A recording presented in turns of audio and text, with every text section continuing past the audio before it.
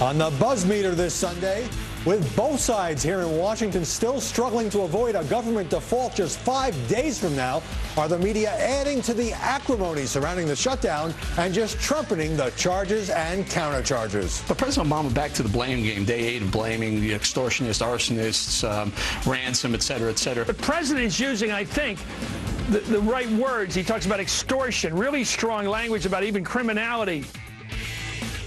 Is the press largely blaming the Republicans in this debacle? During a very long presidential press conference, not one question on the problems plaguing Obamacare. What gives? And should conservative commentators have agreed to an off-the-record sit-down with President Obama? Charles Krauthammer weighs in on that. Plus, a conversation with Megyn Kelly about her new primetime show, her view of the mainstream media, her insecurities, and, yes, her appearance. People always focus on the looks thing when they look at the Fox News talent. And, I mean, I am here to tell you, I don't really look like this. Neither do I. I'm Howard Kurtz, and this is Media Buzz.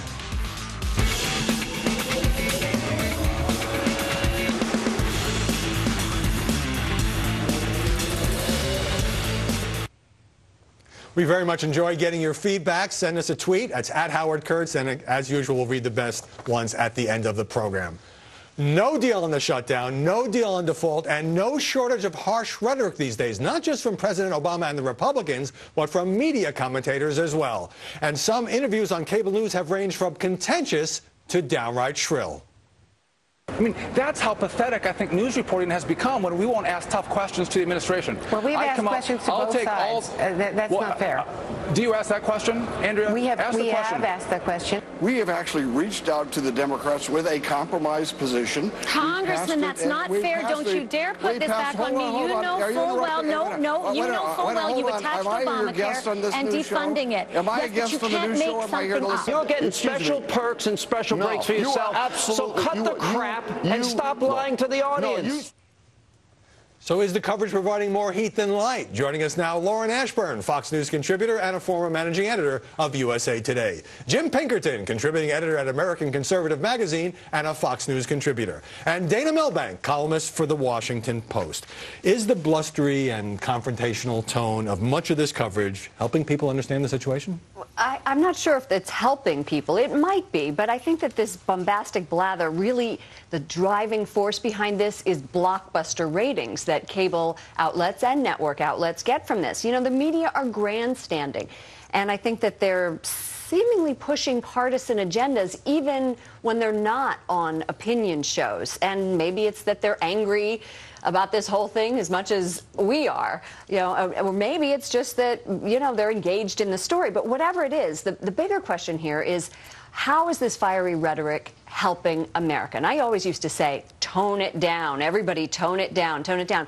But outside of the slander and, you know, the jihadists and all of that, yeah, leave all that aside, I really do think that this could be good for the country, and that, because, you know, people are engaged? The electorate's engaged, and many more people understand the definition of debt ceiling as preventing default. But there is, Jim Pinkerton, a lot of grandstanding, and a lot of the tone, I think, has been almost as heated as we hear from the politicians. And in some of those interviews, you saw Republican congressmen really pushing back against journalists, making them the issue. Right. Republicans are fighting a lot harder, I think, than they did in the last shutdown back in the mid-90s. And, of course, they have more support in the media than they did back then. But I think part of the agenda you see in the dog that didn't bark, I mean, for example, the press conference where nobody asked about the Obamacare rollout. That was too much even for the Washington Post, Eric Wemple. He thought, gee, that's kind of strange that nobody would ask about that. When you see that kind of silence from the mainstream media on an important issue, you wonder if they only want to push the confrontation angle of the shutdown as opposed to the substance of what people experience when they go apply for health care. We'll come back to the presidential press conference, but Dana Milbank, I wonder whether some of these anchors, I mean, some of those clips we played, we could have played 10 more, but it's been a lot of very contentious exchanges between people on TV and guests.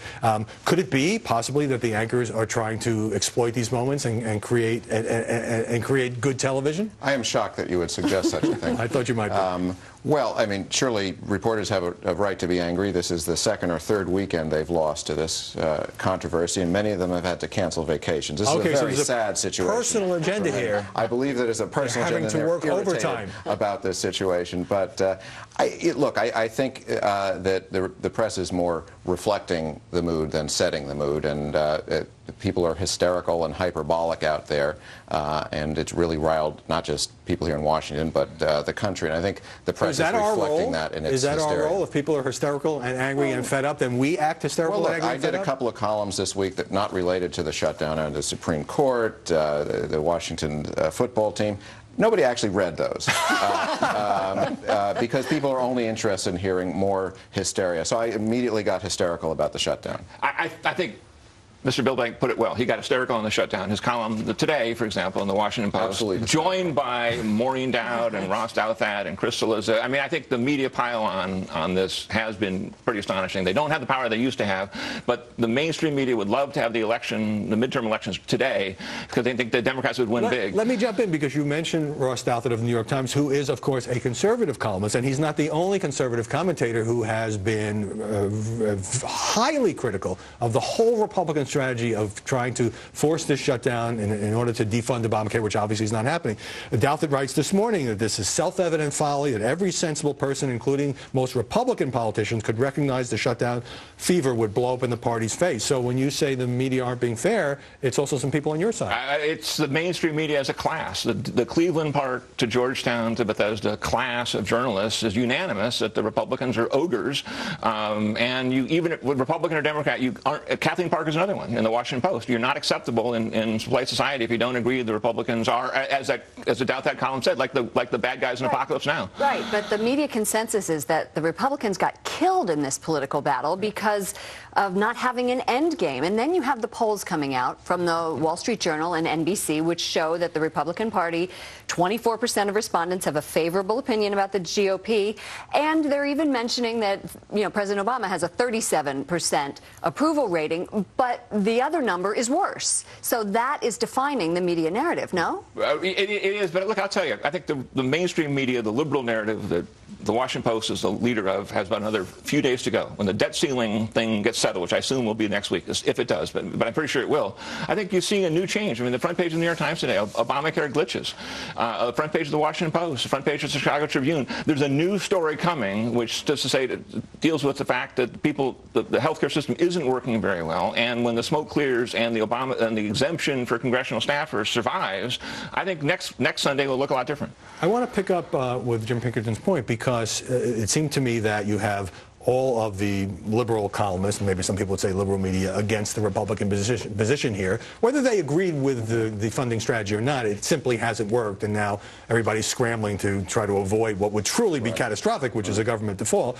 But on the other hand, you have many conservative commentators, and this was true from the beginning, Charles Krauthammer and others, saying this is folly. But Jim says that there's more of a class divide here, perhaps, necessarily, than an ideological divide.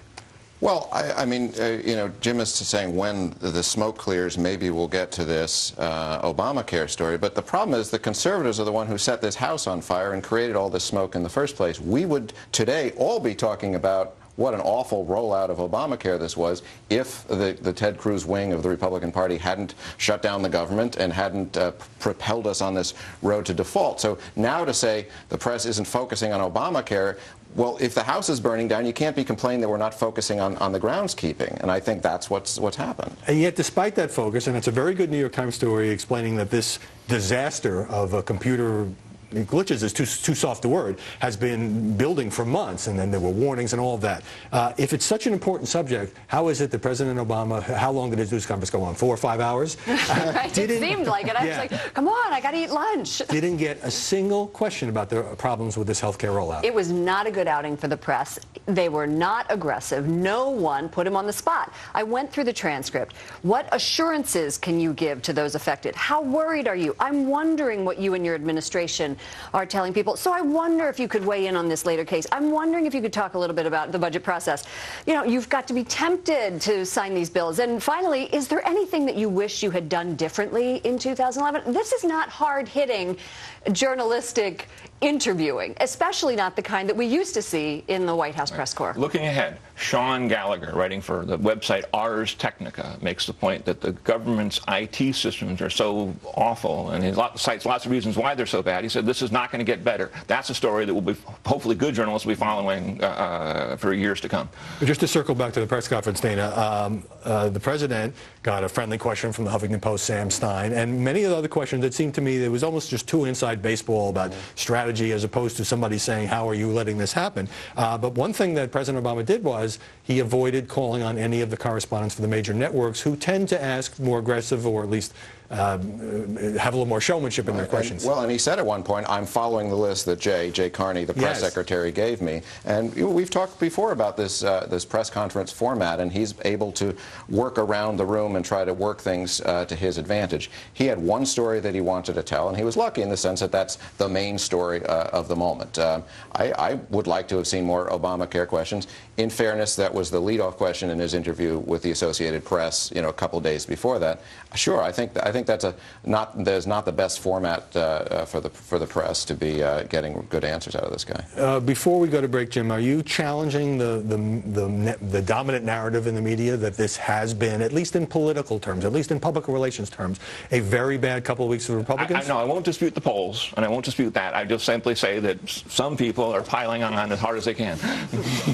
You want to respond to that? Well, I mean, we're focusing on the story of the moment. I mean, I think Jim agrees that it has been a debacle, and if you look at it, Obamacare is up 7 points in the way the public views it. So by all measures, this has been a debacle, and I think people are just pointing it out. I don't know if that's piling on, but if that's piling on. Piling on is in the eye of the beholder. Ahead on Media Buzz, my sit-down with Megyn Kelly. But first, the other big debate that's consuming Washington, the Redskins. Should some news outlets be boycotting the team's name?